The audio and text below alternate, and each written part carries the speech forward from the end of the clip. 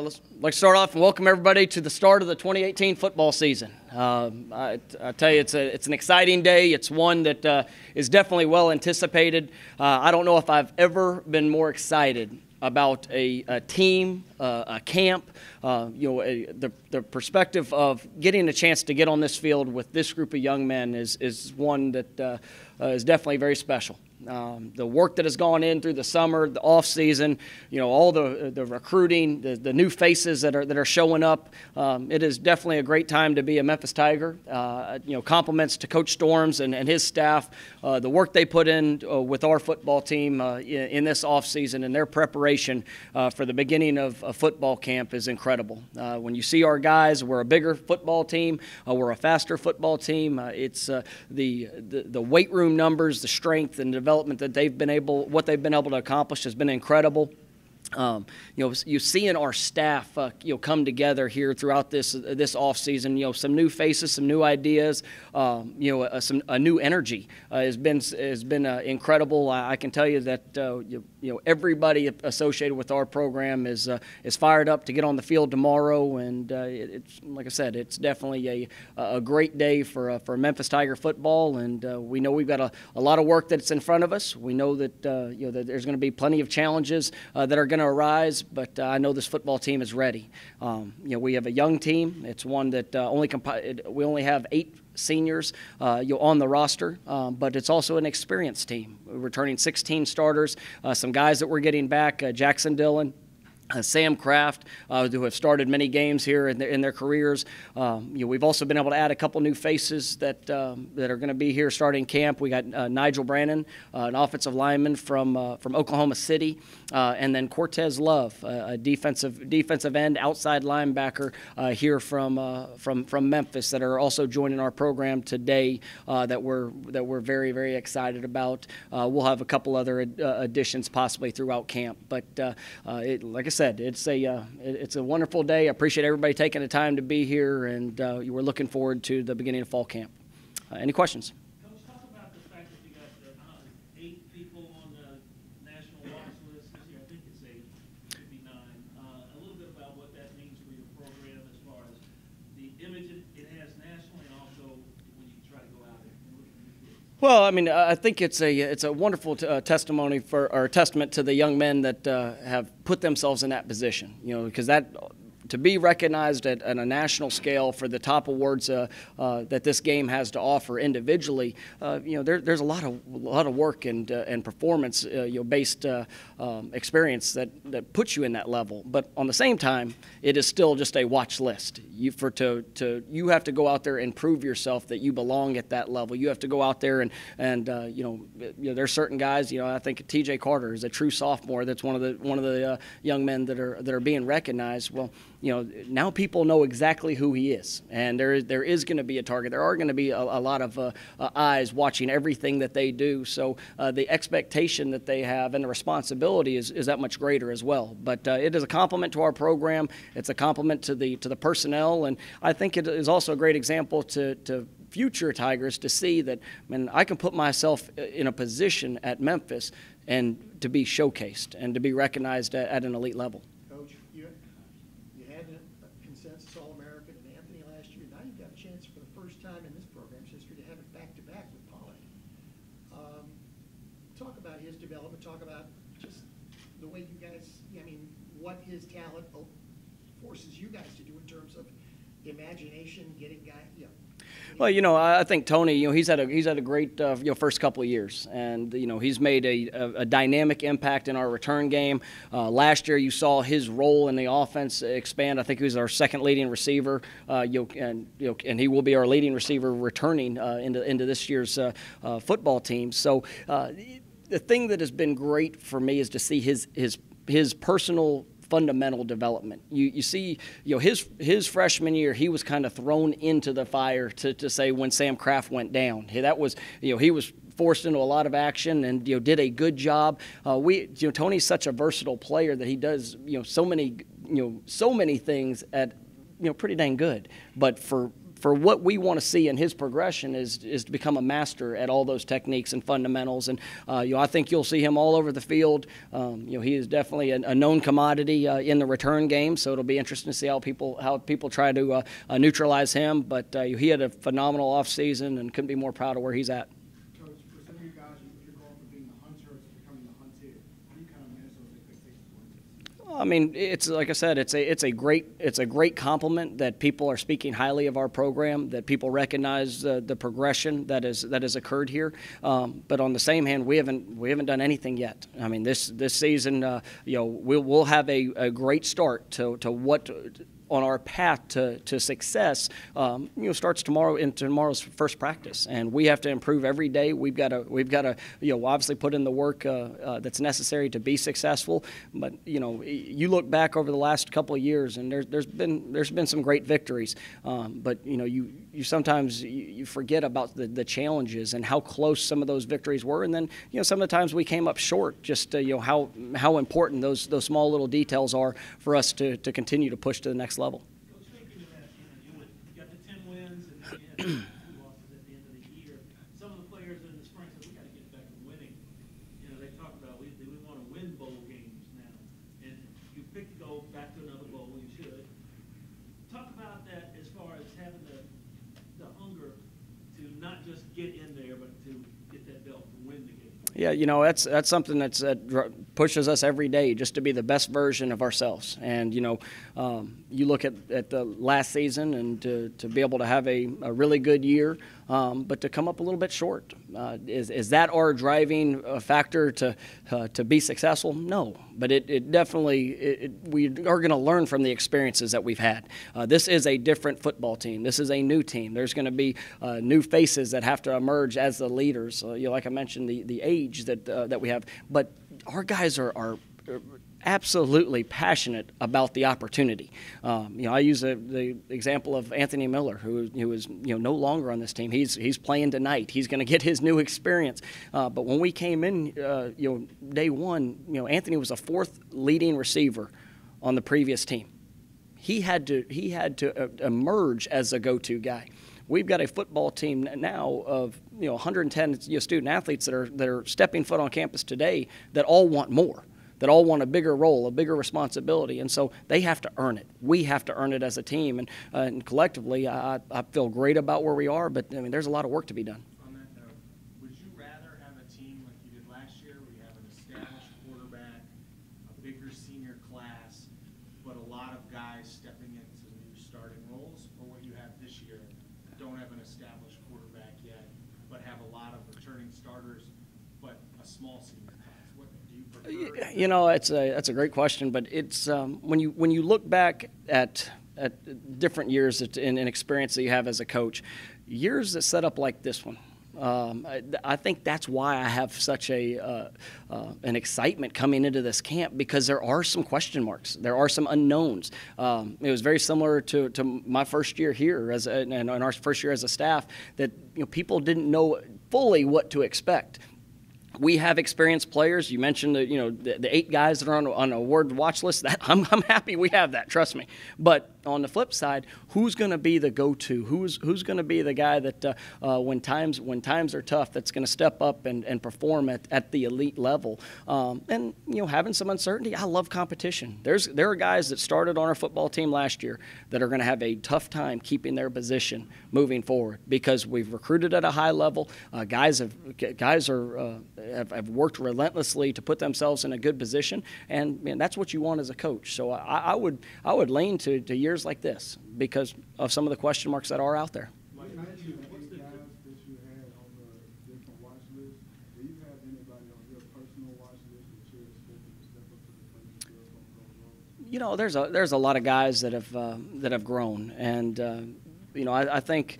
I hate really pointing out just too many individuals because of just the overall growth we've seen in our team. But a guy that I think had an incredible summer was Tim Hart. He was to see what he's done with his body.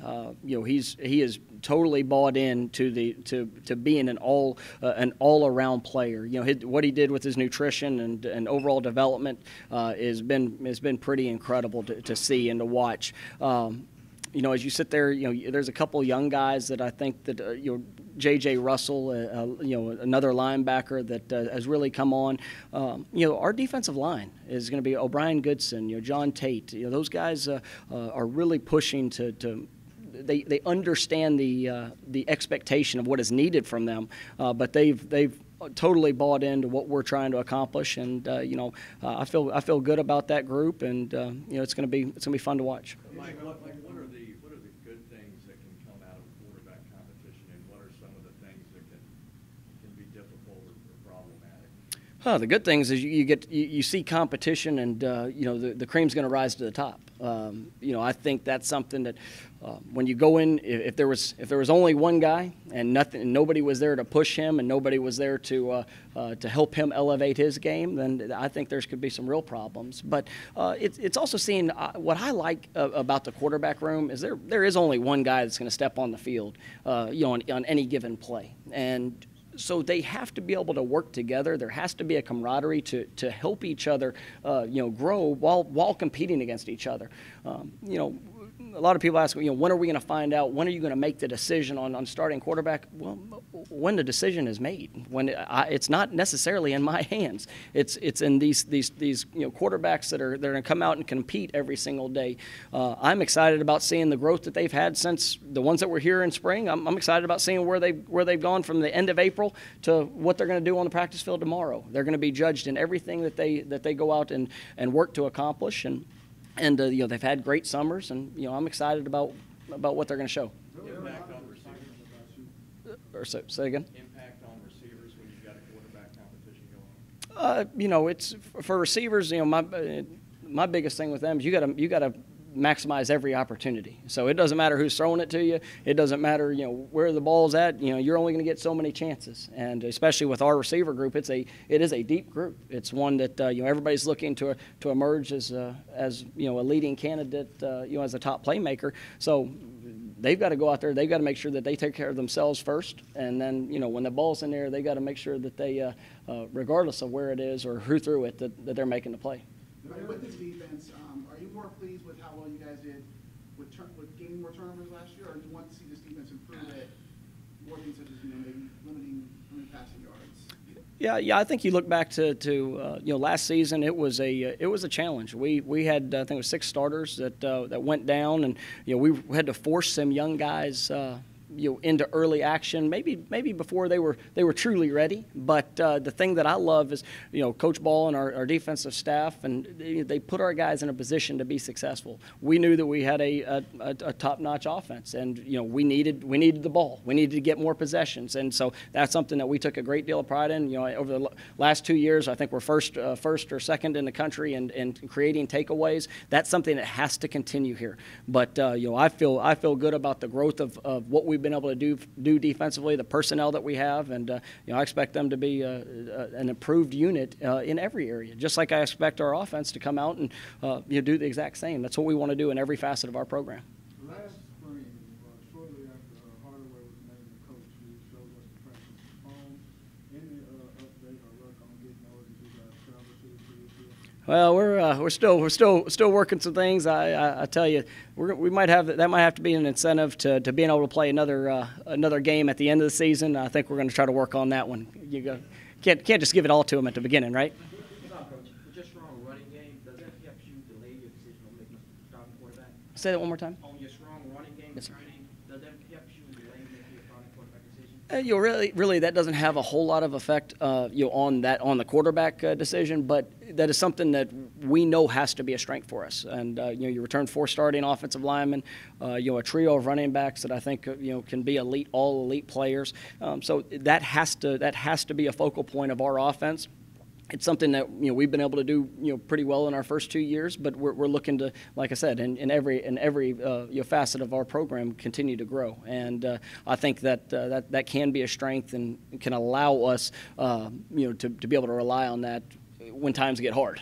Mike, how much different is this media day than the one 2 years ago? I know you haven't learned it all, but is it getting easier to be a head coach of a top 25 program? Well, there's a lot more people now.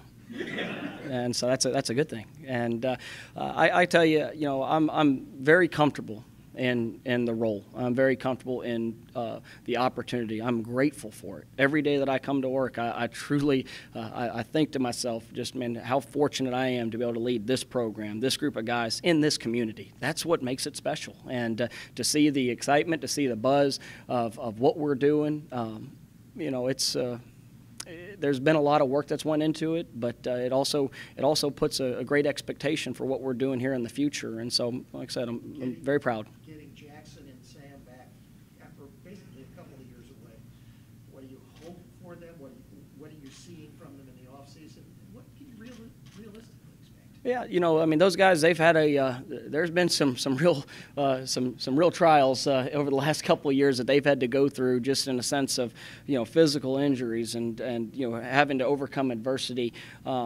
But I don't know if I could be more proud of two individuals, because their commitment to this program and what we're doing here shows a lot of trust in our coaching staff, shows a lot of belief in their teammates.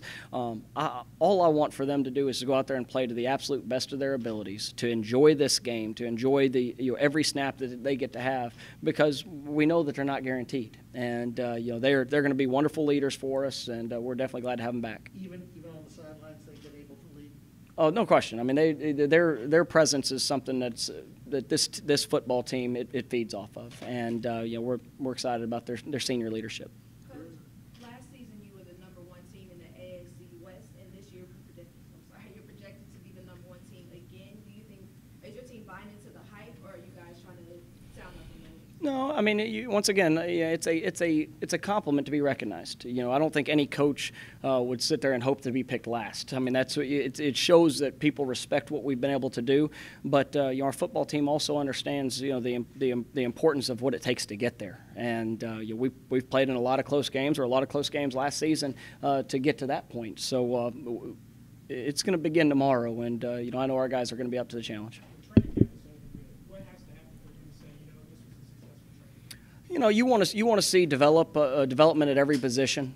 You know, a continuity within each position group that you know, and both sides of the ball, including special teams, that you're starting to see 11 playing as one. And if we can see that growth, we see guys elevating in the level of their play and their leadership, that's going to be big. And now, if we leave training camp and you know, those question marks are still there, then you know, it'll be a little concerning with this a couple of weeks before kickoff. But you know, that's what I want to see. I want to see who's going to step up, and you know, when you get in kind of the dog days of camp, man, who's going to help push this team to being able to achieve at a high level.